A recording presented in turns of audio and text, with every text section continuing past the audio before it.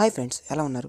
మనం ఒక నెంబర్కి డయల్ చేస్తే వేల కిలోమీటర్లో ఉన్న ఆ పర్సన్కి కాల్ ఎలా కనెక్ట్ అవుతుంది? ఇన్ని వేల కిలోమీటర్ల దూరంలో కూడా కాల్ 5 to 10 సెకండ్స్లో ఎలా కలుస్తుంది? అసలు మన కంటికి కనపడే ఈ టవర్స్ యొక్క పని ఏంటి? ఒక కాల్ కనెక్ట్ అవడానికి బ్యాక్గ్రౌండ్లో ఎంత పెద్ద ప్రొసీజర్ ఉంటుంది? ఇవన్నీ ఈ వీడియోలో చూద్దాం. మిస్ అవ్వకుండా ఉండాలంటే వీడియోని లాస్ట్ వరకు చూడండి. మనలో చాలామంది కాల్స్ శాటిలైట్స్ ద్వారా కనెక్ట్ అవుతాయి అనుకుంటారు, కానీ అది నిజం కాదు. మన కాల్స్ కనెక్ట్ అవడానికి శాటిలైట్స్కి అసలు సంబంధమే లేదు. అసలు మనం జర్నీ చేస్తున్న సమయంలో కూడా కాల్ కట్ అవ్వకుండా మాట్లాడగలుగుతున్నాం.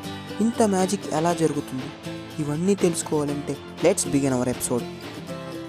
మన ప్రపంచం మొత్తాన్ని కొన్ని వేల హెక్సాగోనల్ సెల్స్గా విభజించారు. ఇలా విభజించిన ఒక్కొక్క హెక్సాగోనల్ సెల్లో ఒక్కొక్క టవర్ ఉంటుంది. ఆ టవర్ ఆ సెల్ లోపల ఉన్న మొబైల్స్కి మాత్రమే సిగ్నల్ అందిస్తుంది. బయట ఉన్న మొబైల్స్కి సిగ్నల్ అందించలేదు.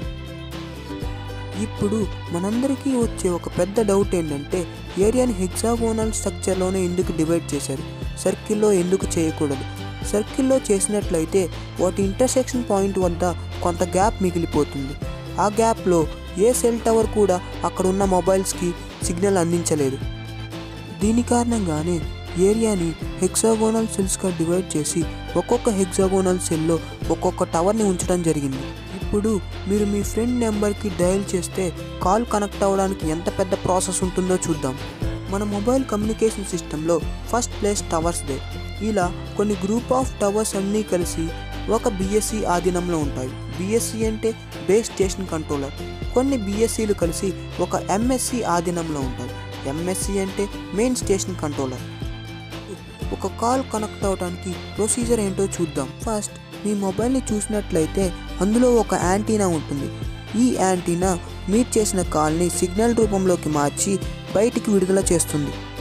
ఇలా మీ మొబైల్ నుండి బయటికి వచ్చిన సిగ్నల్ మీ దగ్గరలో ఉన్న ఏదో ఒక టవర్కి చేరుకుంటుంది.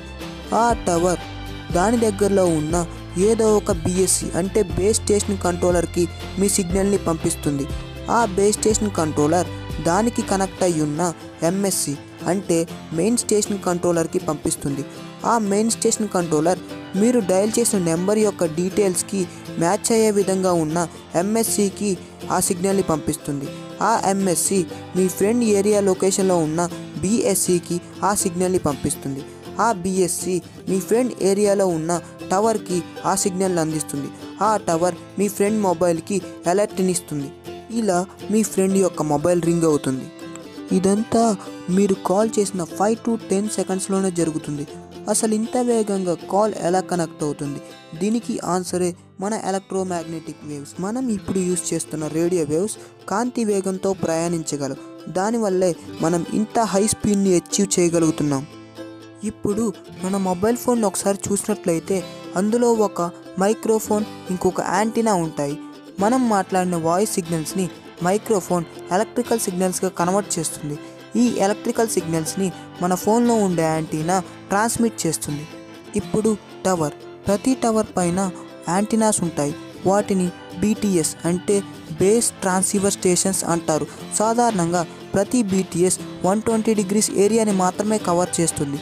కానీ మనకు 360 degreesలో ఏరియా కవర్ కావాలి కాబట్టి ప్రతి టవర్ పైన 3 బీటీఎస్లను ఏర్పాటు చేస్తారు. ఇప్పుడు మెయిన్ స్టేషన్ కంట్రోలర్ గురించి ఒకసారి చూద్దాం. ఈ మెయిన్ స్టేషన్ కంట్రోలర్లో కూడా చాలా పనులు జరుగుతుంటాయి. ఈ మెయిన్ స్టేషన్ కంట్రోలర్లో కొన్ని వేల ఛానల్స్ ఉంటాయి.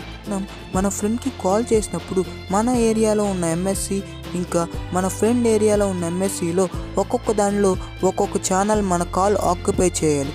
అలా ఆక్యుపై చేస్తేనే మన కాల్ కనెక్ట్ అవుతుంది. ఒకవేళ ఈ రెండిట్లో ఏ ఒక్కటైనా ఆక్యుపై చేయకపోతే మనకి call ended, network busy, network error ఇలాంటివి వస్తూ ఉంటాయి. మెయిన్ స్టేషన్ కంట్రోలర్లో మనం మాట్లాడుకునే కాల్ డేటా అంతా రికార్డ్ అవుతూనే ఉంటుంది. అందరికీ తెలియని ఇంకొక నిజం ఏంటంటే, ఈ టవర్స్, బిఎస్సిస్ ఇంకా ఎంఎస్సిస్ అన్నీ వైర్ల ద్వారానే కనెక్ట్ చేసి ఉంటాయి. వాటిని ఆప్టికల్ ఫైబర్స్ అంటారు. ఒక్కొక్క ఆప్టికల్ ఫైబర్ 25,000 కాల్స్ని హ్యాండిల్ చేయగల కెపాసిటీ ఉంటుంది. మన మొబైల్ నుండి టవర్ వరకు మాత్రమే వైర్లెస్, తర్వాత ప్రాసెస్ అంతా వైర్డే. మొత్తానికి ఏంటంటే మనం వైర్లెస్ అని పిలుస్తున్న ఈ టెక్నాలజీ కంప్లీట్గా వైర్లెస్ కాదు.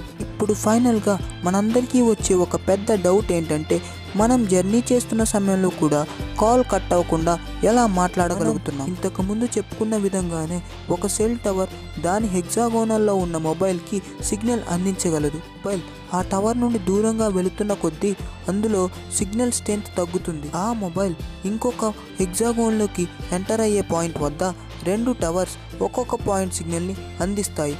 ఇలా ఒక కాల్ జర్నీ చేస్తున్న సమయంలో కూడా కట్ అవ్వకుండా కంటిన్యూ అవుతూ ఉంటుంది. చూశారు కదా ఫ్రెండ్స్, మీరు చేసే ఒక కాల్ కనెక్ట్ అవ్వడానికి ఎంత పెద్ద ప్రొసీజరో.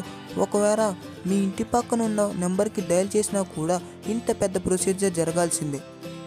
ఇప్పటి వరకు నేను చెప్పిన ప్రొసీజర్లో ఎక్కడైనా మీకు శాటిలైట్ అనే పదం వినిపించిందా?